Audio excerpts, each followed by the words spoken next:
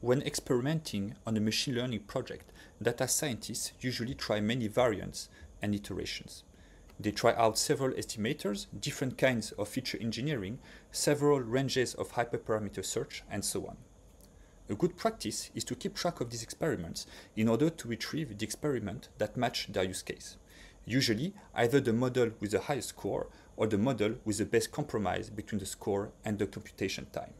For experiment tracking, scientists log their parameters, their metrics, their code versions, etc. in order to make their experiment reproducible. Now, let us perform some experiment tracking using skore. So I am using skore version 0.9.1. I am inside of a Jupyter notebook.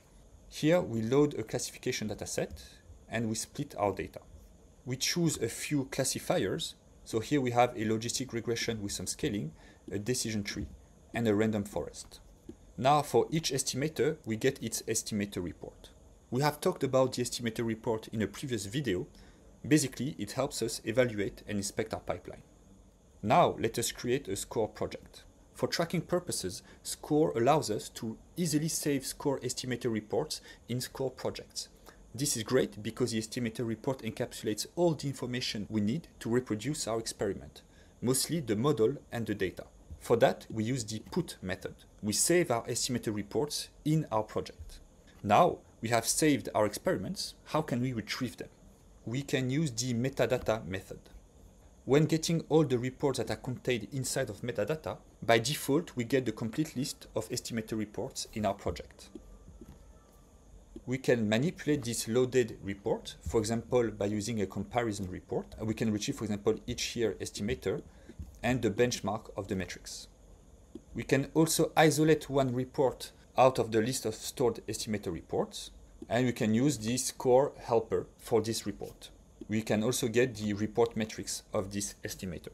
So in this example, we only have a couple of estimators, so it's easy for us to find the report we're interested in. What happens if we had dozens of stored reports and we wanted to select just a few of them? In skore version 0.9, we have a new search feature that helps us navigate through our stored skore estimator reports. By using metadata, we get an interactive widget in our notebook to visualize and explore our results. This is actually a parallel coordinate plot where each coordinate tracks the performance of a metric. We get a clear overview of our history of experiments. So here the random forest, the logistic regression, and the decision tree. We can check some metrics, so for example the computation metrics and the statistical metrics, or uncheck some.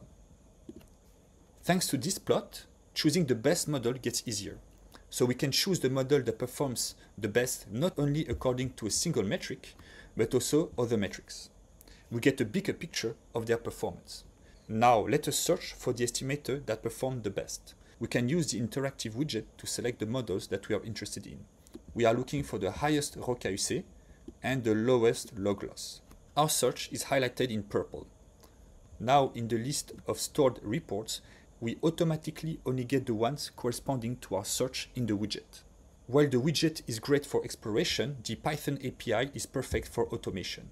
Alternatively to the widget, we can perform the search using the Python API. For example, here we want a ρKUC that is above 0.9 and a log loss that is lower than 1. So that's a wrap for this demo. With skore, we hope that navigating through your stored experiments will be easier.